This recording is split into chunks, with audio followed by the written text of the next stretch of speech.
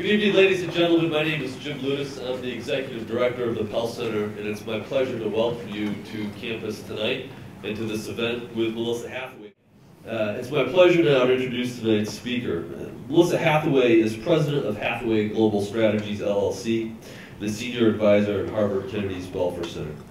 She has served in 2 presidential administrations, both for President Barack Obama and for President George W. Bush, where she spearheaded efforts on cybersecurity policy.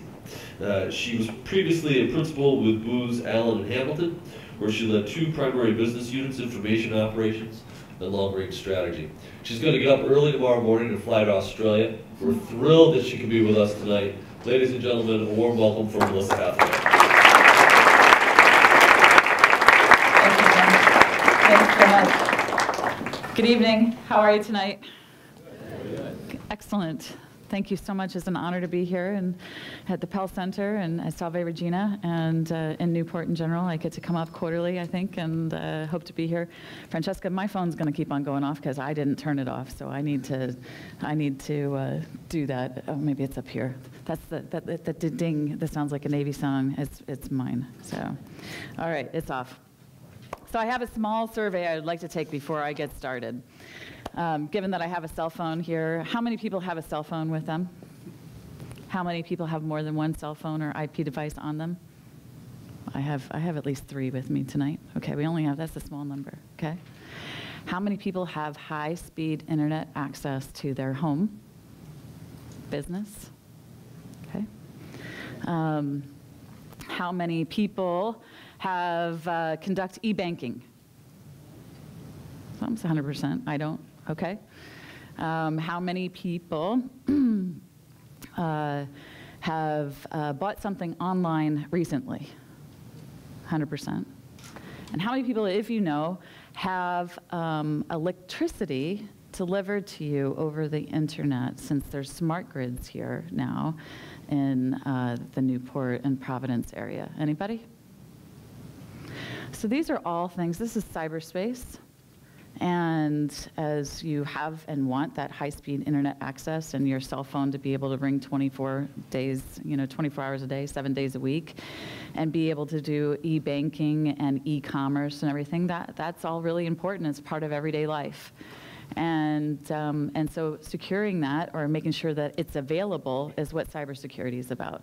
And I want to talk to you about why cybersecurity is important to you as a person, is important to our businesses, and important to us as a country. And I'm hoping that I'm going to give you some things to think about over the course of the next 20 to 30 minutes, and maybe it might take longer than that. I actually don't ever time myself. So I want to take you a little bit through history, and I'm going to intersperse some quotes along the way. And it's like, we can't solve our problems with the same thinking we used when we created them. And I want to talk to you about when we created this and why we created it. And this little timeline, I'm going to start. The internet had a birthday last week. It turned 44 on October 29th. October 29th, 1969 was the very first internet transmission, and it was a communication between UCLA and Stanford Research Institute in Menlo Park, California. And that was the birth of the internet, around 11:58 p.m., October 29th. And as you may know, that was a program that was initiated through the then Defense Advanced Research Projects Agency. It was before Defense. It was called Advanced Research Projects Agency, a U.S. government-funded facility for research and development. And it started as an incubating of that capability was, in case if we had a nuclear disaster, we want our president and the military and the national apparatus to still be able to communicate. And that's why we created the internet. It was meant to be resilient for a time of war and to enable communications. It was never designed to be your e-banking, to deliver your electricity, to be this backbone of the global economy in every single part of your life. It was never designed for that. But nonetheless, we've used it, and that's what it has become. I'm going to fast forward. It became that way actually somewhere around the 1990. In 1990, while the United States created the internet, those people who have innovated on top of it came from many other countries. And in Switzerland, they actually were the ones who created the World Wide Web and many of the search engines that we use today to click and connect and actually search for the next product that you're going to buy online, and then use your credit card to do the e-banking and the bank transaction to pay for that transaction online.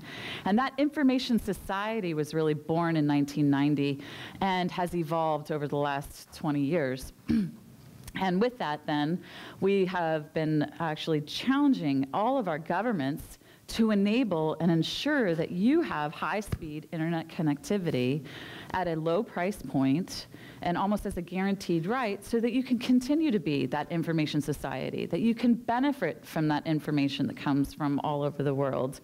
And that has become actually a legal right in many countries in Europe to have high-speed internet access. And in around 2005, this has become an international kind of a measurement of things that all countries around the world are being measured at what price point are you receiving that high-speed internet access? Is it reaching every last mile of every country? If not, why not? And what is your country doing to invest in that? And so over the course of now of the next few years and the future of things to come, right now we all have somewhere around 2 or 3 internet access devices. In 2015, we're going to have somewhere between 5 or so. And in 2020, we'll all have at minimum of 10 IP devices associated with us, with each one of ourselves as an individual.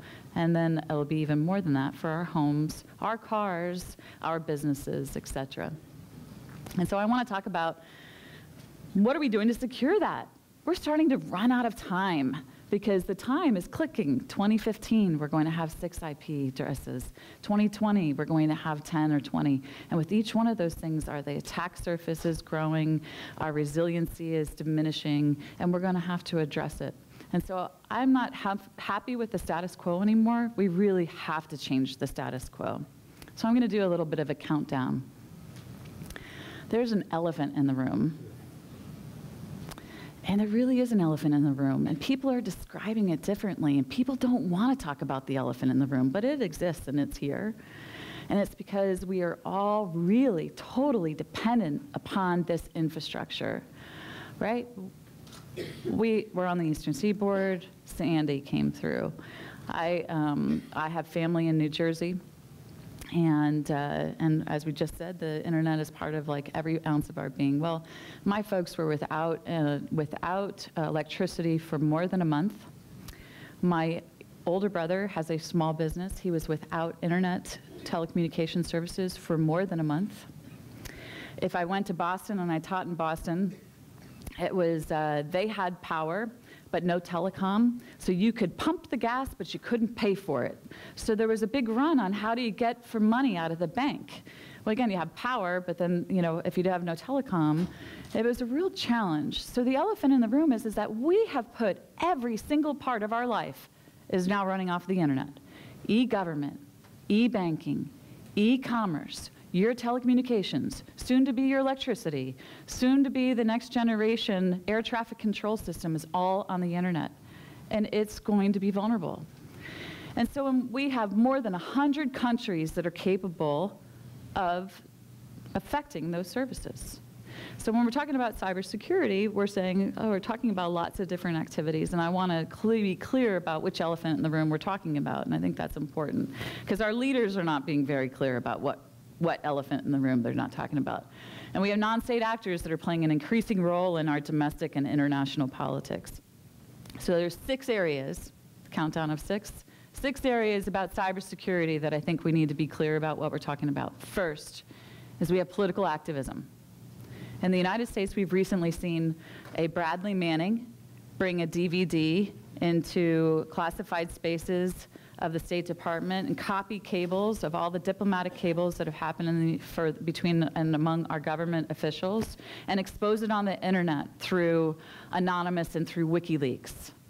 Bradley Manning just went to jail for 35 years.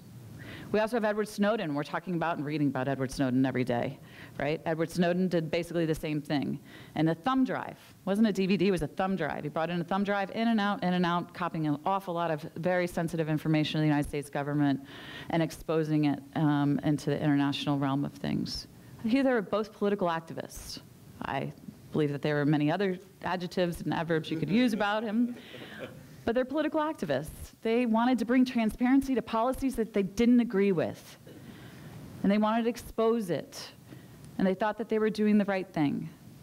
There are other political activists that are happening around the world that they're using Twitter and Facebook to mobilize in the public square, to protest against their governments, to overthrow their governments. They're using the internet to politically protest and change and cause change in their country. That's a political activist. Sometimes a political activist could be one man's political activist. Another nation might call it a terrorist. And they're using the internet. Second, political activism is not the same as organized crime. How many people in the room have had their credit card replaced recently, or have been the recipient from a letter from pick your place, Blue Cross, Blue Shield, or anything? Your identity has been lost, and we need to do an identity check. My credit card gets replaced at least once a year, and I've gotten 3 of those letters in the last 12 months. Okay? Identity theft. And your credit card. Your credit card has value on the underground market. Your Visa is worth at least $1. Your MasterCard might be worth $2, and your American Express is definitely worth $5. Your identity, your birth date, or your social security number also has a value, because then people can impersonate you, and they can open up lines of credit and other things. And the criminals or the organized crime are actually really attacking our banks. They are heisting. There's a real heist against our ATM machines where they're taking advantage of that you lost your PIN or you lost your card or the vulnerabilities of the ATM machines. And money is being stolen from those machines, $30 million in 30 cities in 30 minutes. And it's happening all the time, all around the world. The underground economy is alive and well and is growing. The third area, which is not anywhere close to the second area, is all of our corporations are being penetrated. There's a grand scheme of stealing and illegally copying intellectual property among all of our corporations. And it's not just US corporations. This is a global epidemic problem. And the intellectual property that's being stolen could be anywhere from your next bid and proposal for the next job. That means your job is on the line, and it's being stolen by somebody who wants to displace you in the market.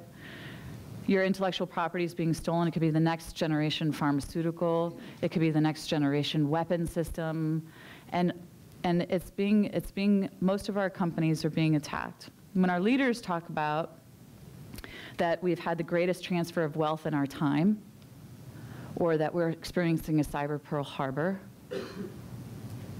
they're talking about the intellectual property theft that's happening. And that's one of the things that all of our American businesses need to be conscious of, because I would argue that everybody's been penetrated. It's just not everybody knows that they've been penetrated, and not everybody knows what they're losing. But the intellectual property theft and the industrial espionage should not be confused with real espionage, because our intelligence community does have the responsibility to inform our government leaders of the intentions and capabilities of other governments, to be warning, basically, from a real true war. And no government is going to abandon espionage. So when we actually talk about intellectual property theft and espionage in the same breath as if they're the same thing, and we're going to poke and or challenge another nation in that, and whether or not they're doing that and conducting that and telling them that they must stop, then we're doing ourselves a disservice, because we are never going to give up espionage, but we don't, as a matter of policy, conduct intellectual property theft. So the fifth area is starting to become more challenging in my mind. And the fifth area is we're seeing true disruption of services. This is where our computers that are infected at home or infected in our business are being harnessed to bring about a distributed denial of service. What does that mean? Well, it's a flood of information or a flood of data coming in that's going to degrade your capability to do online banking, or it's going to degrade your capability. It brings down the overall, diminishes the capacity of the company to deliver or to provision whatever it is it's meant to provision. And in the United States, this is our financial institutions. Every bank in New York and elsewhere are being degraded on a daily basis through distributed denial of service. And it's happening more and more around the world. And so why does that matter to you? Well, it matters because you may not be able to do e-banking tomorrow because they can't actually provision the service.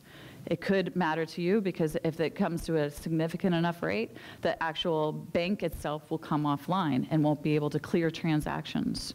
And that will matter even more when it happens to your power company and they can't actually deliver service to you, or your water company and they can't actually deliver water to you, et cetera, et cetera. And distributed and disruption of service is going to happen more and more as we put more and more things on the internet. The last part of which I'm starting to become more concerned about is you're starting to see a degradation of infrastructure and true damage of property.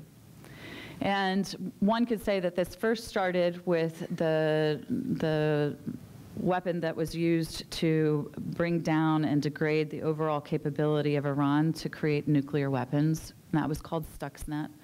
New York Times and other articles have been pretty well articulate that.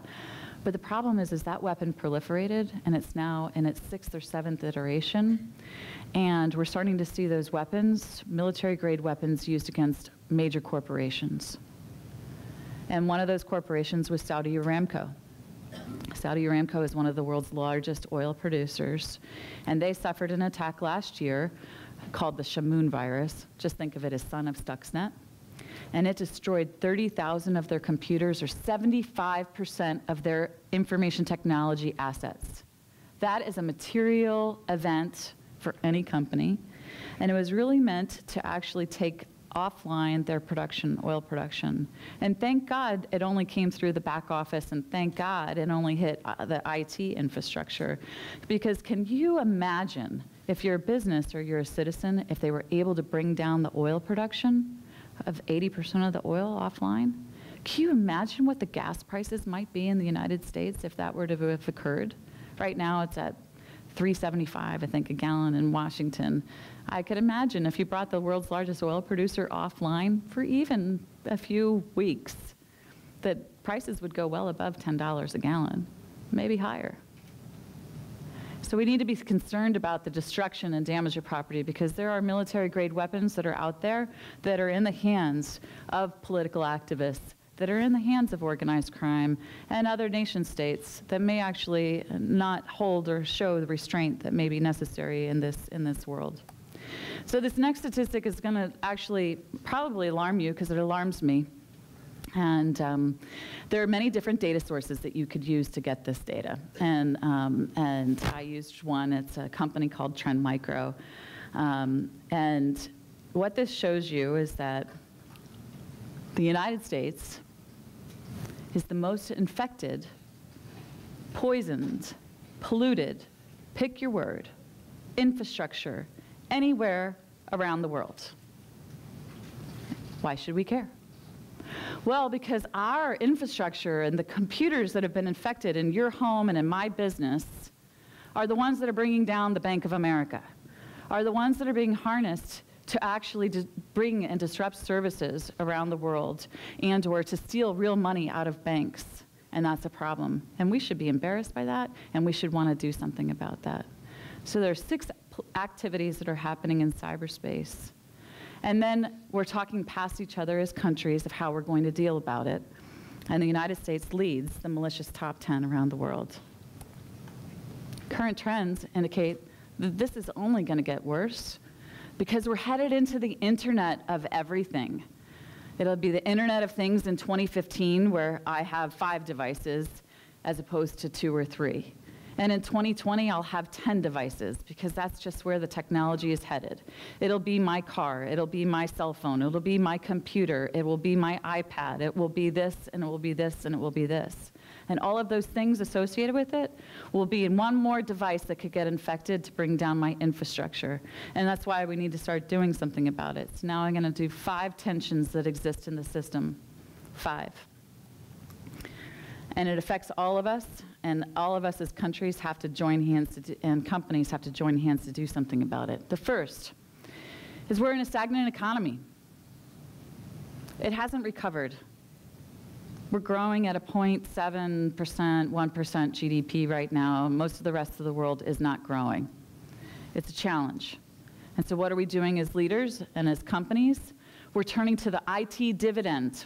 IT will lower the manpower costs. It will bring us productivity and efficiency at unprecedented levels, 40% productivity, 10% efficiency. And as a country, it could potentially give us 4% GDP growth and certainly contribute, in theory, to the bottom line of our companies. In the same breath, though, we're saying, as we stimulate that economy, well, we really actually are having a risk. We're having disruption of service. We're having unprecedented crime against our infrastructures, intellectual property theft against our companies. And so we have to improve the national security. It's sort of 2 sides of the coin, but one argument is winning and the other argument isn't being heard. From all things that flows, we're doing infrastructure modernization, right? We're actually bringing our industry and manufacturing, we're putting it to the internet, and we're making it internet-controlled devices. We are modernizing our transportation, we're modernizing air traffic control, we're modernizing our power plants, we're modernizing our banking infrastructure, and everything is being connected to the internet. And then on the other side, we're talking about, well, oh my gosh, we need critical infrastructure protection, right? Because I need to have that essential service delivered. I can't afford to have no power or no water or no telecommunications. And so then our governments are starting to talk about regulation because you as a commercial business have to be able to provision that because I expect it. It's an essential service as a citizen of which the government is responsible for delivering, but really it's the government is responsible for enabling it and the business has got to deliver it. From there then we start to say, well, my gosh, who's in charge? It's the classic tension. It's the private sector, or is it the public sector? The private sector is designing, is building, is fielding, will be the provisioning of that capability. If something happens, will be the responsibility to restore it. But the public sector is the one who's supposed to ensure that it's a public good, that it's available all the time, the essential service.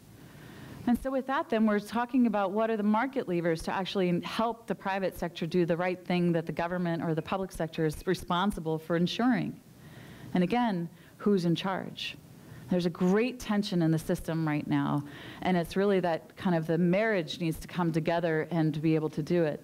And from there, then we're having another conversation about data protection versus information sharing, right? I am going to fine you if you lose my birthday and my social security number, right? It's data protection. I am holding you as a government or as a private sector entity responsible for protecting my data. And in the same breath, though, I want to ensure that you're going to share with me when you're penetrated, what did you lose? What malware penetrated you? How long has it been? How long have you been infected? And it's sort of we're talking out of both sides of our mouth, and it's sort of, what is it that we want? Do we want data protection and information sharing?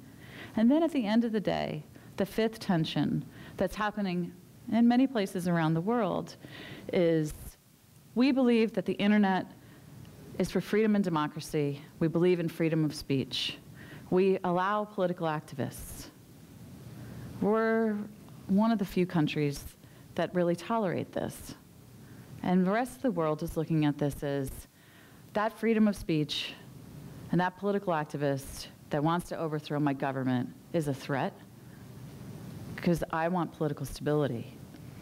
And so when we start to think about what's going on in these tensions between the economics that's outweighing the national security and we're infrastructure modernization because we really want to see that economic growth and we want to move ourselves into the digital age. But then at the same breath, we want to talk about critical infrastructure protection. At the heart of this is the private sector The private sector is at the core of the control plane of what needs to be done and who's going to really drive that change. So that's 5. 4. We're talking about the problem a lot. And we're trying to avoid some of the solutions because it's going to be a trade-off. It's a real conundrum of what to do next. And can you find the economic balance with the national security balance? Can you get to data protection and information sharing? Can you actually share the responsibility of enabling the private sector to do the right thing, but allow and harness the private sector to get the things done? And so that tension and solutions is going to require real leadership, of which I haven't seen yet. We have to be authentic. What is going on? The elephant in the room. There is an elephant in the room. Our companies are losing intellectual property at unprecedented rates. The executive branch has to tell the Congress what's really going on. Congress has to listen to its constituency, not just the lobbyists. We have to be authentic and tell a story, a sticky story that matters to my son and my mom and to every person in this audience. You have to tell it like it is. We can't sugarcoat it anymore. We got to tell the strengths and the weaknesses and the opportunities and the threats. And then you have to advocate. You have to be an advocate of what needs to be done. And it's going to require tough choices. It's going to require looking at, yes, the private sector is responsible. And it's going to require a mix of market levers, not just regulation, but an incentive-based levers. Has to be both, not just one. We need to look at what needs to be done and advocate for it, because it may be that you are going to, God forbid, get rid of one of the aircraft carriers to actually solve some of the other problems. It could be that you would want to advocate for an industrial policy to help our industries to remain relevant, and as we go into the information age, you're going to have to explain what needs to be done. And then after that, then you're going to have to be an ally. It's not the private sector or the public sector, it's the private sector and the public sector. It's not the United States or the rest of the world, it's the United States and the rest of the world. And we're thinking about this as if we can just go it alone. The private sector, laissez-faire, the market will heal itself. Government, I don't need you involved in me. Government, I know best, I'm going to regulate every sector there is. It's not either or, it's an and. And we're not talking about it as an and in the United States. And we're actually driving the conversation in Europe and elsewhere to be an or, not an and. And we're thinking that we, the United States, being arrogant, that we could do it without some of our key allies. And then finally, we need to start holding our leaders and the companies responsible for delivering poor product. We need to hold our leaders and the companies accountable for bringing transparency to the problem. And we need to bring our leaders and the government accountable for telling us the truth about what's going on and starting to talk to us about what needs to be done going forward. We can't sweep this under the rug anymore. We need to be talking about the elephant in the room. That brings us to 3. I'm told, and I have many mentors, that we all digest data differently, right? Some of us are visual people, some of us have to read it, some of us have to hear it and everything. But we also digest data in very different ways along the lines of stories. So I'm going to tell you 3 sticky stories, and I hope that I speak one of the languages. So the first is I'm going to appeal to the mind. Logical. This is me. I'm the logic. It doesn't always hold water, though. So first, the logic. I talked about some of the intellectual property theft. There was a commission that was just finished its work in the United States, and it was led by Admiral Denny Blair and many of our corporate leaders, so a mix of government and corporate leaders. And they published a study that said that the United States is losing at least $300 billion a year in intellectual property theft. $300 billion a year. That's current to the annual exports to Asia, and it's 1% of our GDP. 1% of our GDP. All right, we're only growing at 2%, maybe 1.5%. We're losing 1%, just IP theft, not e-crime and not all of the other things that are going on. It's millions of jobs And it's a challenge. If that doesn't appeal to you, I'm also a mom. And I have a 12 and 13-year-old boy, and the boys, and they're going to be going into high school, and they're going to go to college. And do you know that our children's Social Security numbers are being stolen at unprecedented rates? Almost 10%. And they're being used to buy homes, to get driver's license, open lines of credit. And many of our kids, we won't know until they're going to apply to college that they're in debt. Some of them are in debt as much as $750,000 as the day that they go and they start to apply to college. Is that acceptable? That we're allowing organized crime and criminals to actually steal the future of our children? What are we going to do about it? And the victims under age of 5 is jumping year over year because we don't know that their Social Securities are being stolen. We don't have the identity check. We figure that we don't need to worry about credit cards for my 5-year-old. We don't have to worry about that until they're high school or until they're going to college. And so you won't know, and then you're going to stumble into a really thick problem. And I have friends of mine that actually have had this actually happen to them. And it's affecting their ability for their whole future, acquire a mobile phone, a job, and a secure place to live, and going to college. And I find that just unacceptable. All right, if it doesn't appeal to your heart, and you're not a logic person, most everybody can sympathize or empathize with money. And I'm going to appeal to the wallet, right? And so I talked a little bit about the Saudi Aramco, but that was a boardroom wake-up call. The oil and gas industry around the world, it was not just Stuxnet, but the Shamoon virus, and destroying in fact, through a USB thumb drive, coming into the back office with a malicious code on it or a military-grade weapon, comes in 75% of the IT infrastructure. It's funny, if you start to talk to many of the corporate leaders and you go to the boardroom, cybersecurity is now starting to come up on the risk register. What are we doing to secure our corporate assets? How much money are we spending? What's at risk? Do we really know what the most important assets and systems are? Do we really know what is the most important information and where it's stored? There's been a couple of other thefts that have happened, and I'll just talk to maybe one or two, and then I'll tell one more sticky story, even though it was going to be 3. So we've had attacks against some of our key companies. One would be up here in this part of the world is RSA. How many people use the RSA key?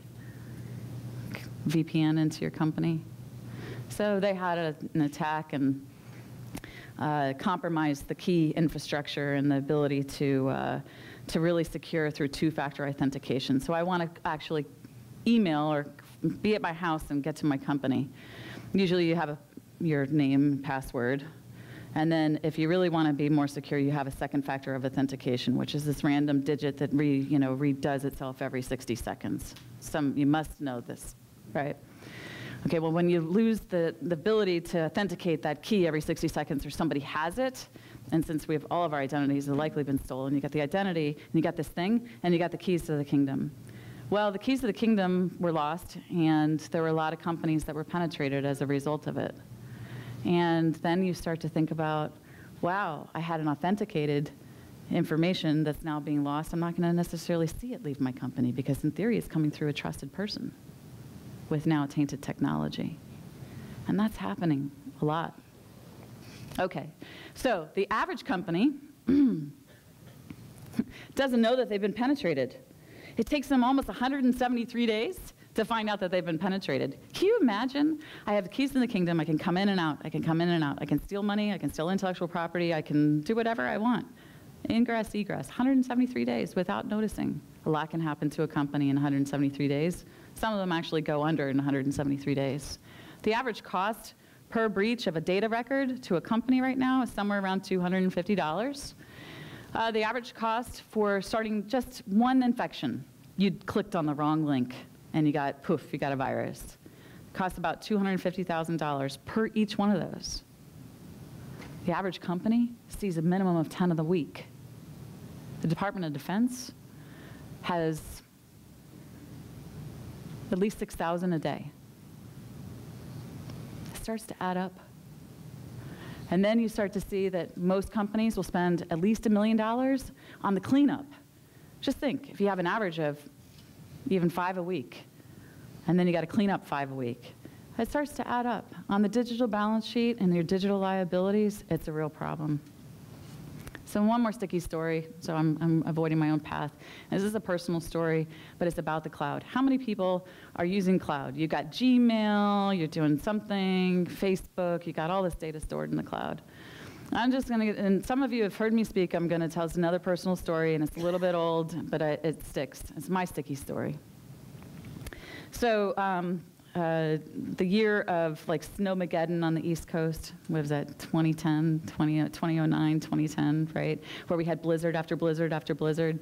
Well, I found myself in an unfortunate place. I was trying to get home the week of right before the holidays, and I was stuck because we had 2 feet of snow on the ground and the planes weren't flying. And I get home, and I found for the very first time ever that I'm in a mall on Christmas Eve because I didn't have time to do my Christmas shopping and stuff. So I've never been to the mall on Christmas Eve, so I have no idea what to expect, right?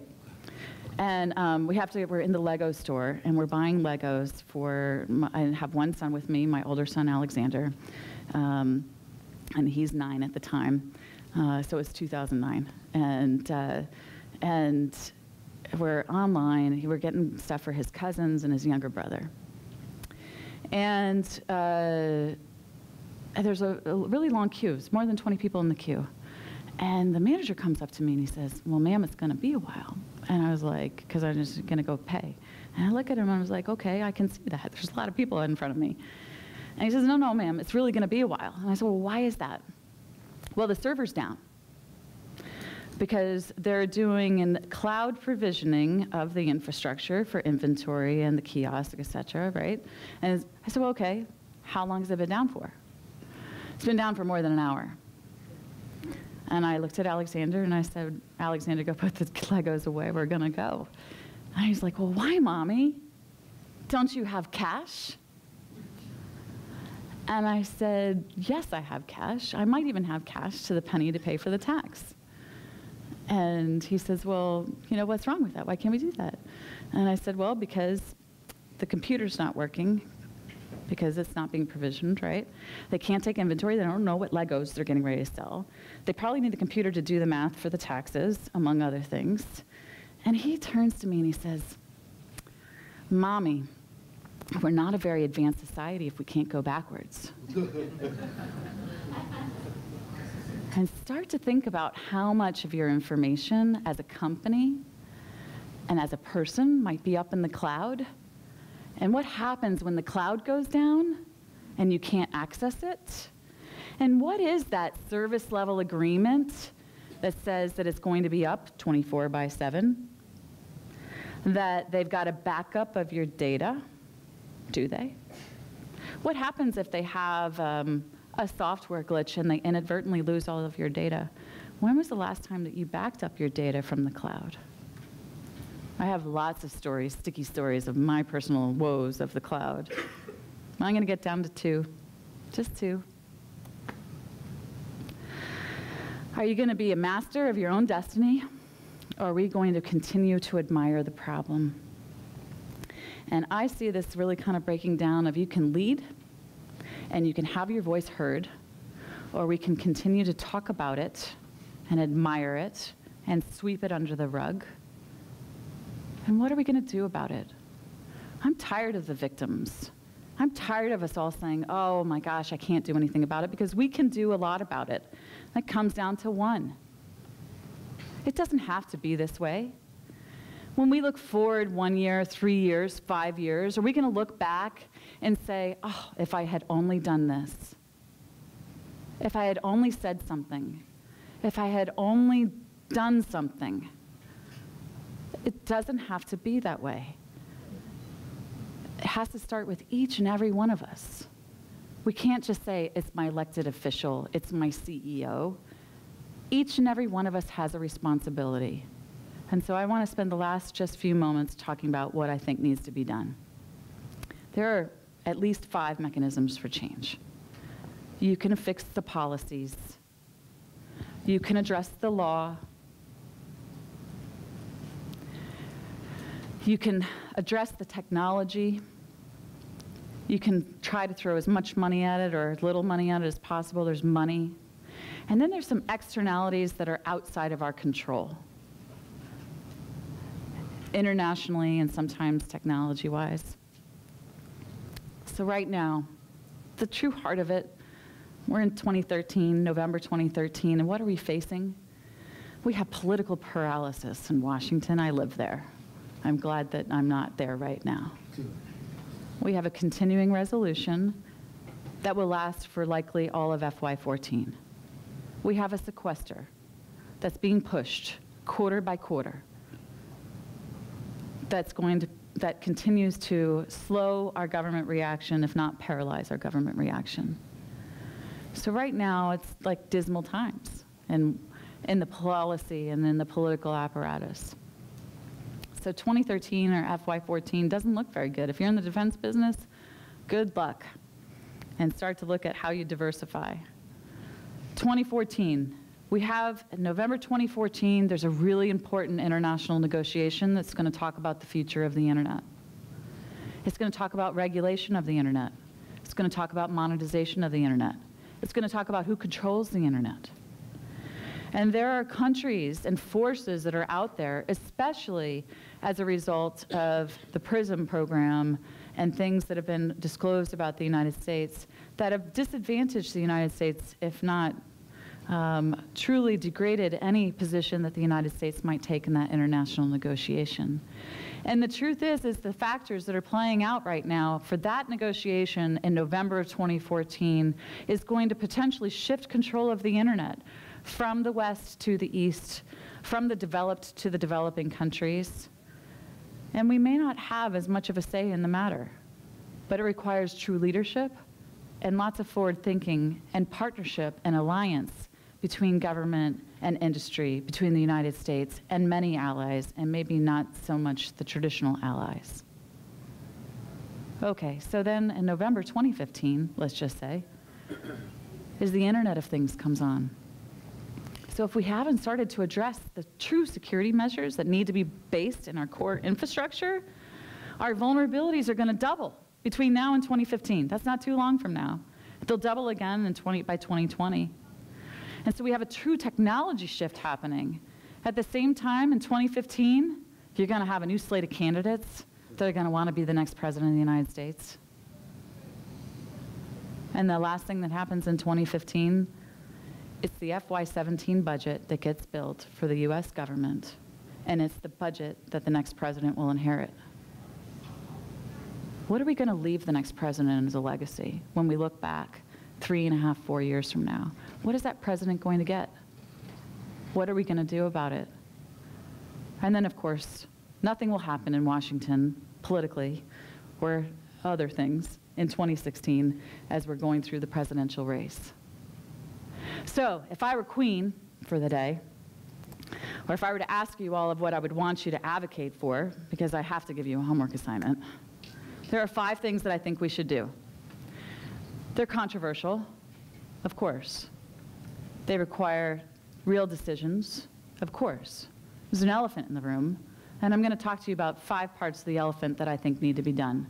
First of all, we are not serious about cybersecurity in the United States, because if we were, our policy would have market adoption along with it. We're serious about energy diversification. We pay our citizens to drive electric cars. We pay our citizens, you get a tax credit for putting new windows on these Victorian houses. You get tax write-offs for those things, for energy efficient windows, for the next fuel system, for replacing your air conditioner with something that's going to draw less energy as a citizen.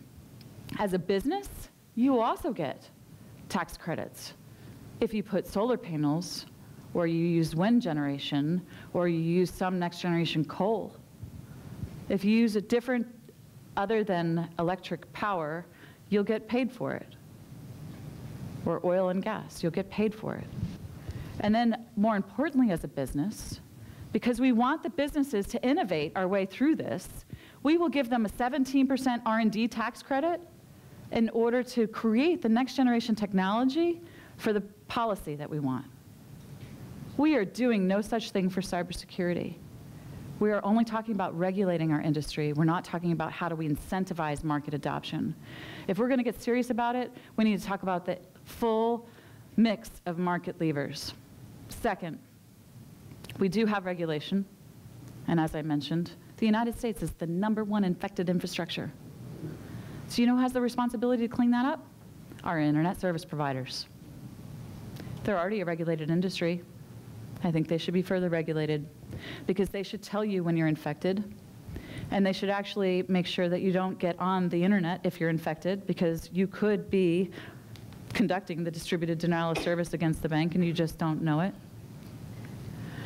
They could also be responsible for ensuring that the next weapons grade military capability doesn't come to pick the company in the United States. They are the control plane. They could do a lot more, and we should hold them accountable for doing more, and you as citizens and businesses should ask them to do more. Third, how is it possible that we could allow technology to be embedded in every part of our way of life that is not properly engineered and is full of flaws and vulnerabilities? Just because we want it bad doesn't mean we should get it bad. Why can't we, as we're approaching 2015, and we want that next really cool widget, or 2020 for the Internet of Everythings, why can't we demand that they invest in the technology and drive a technology that is well engineered with as minimum flaws as possible, so that you cannot be harnessed and take over and have a disruption in service? And FY17 is not too far around the corner. Money-wise, we can't lose sight of that budget.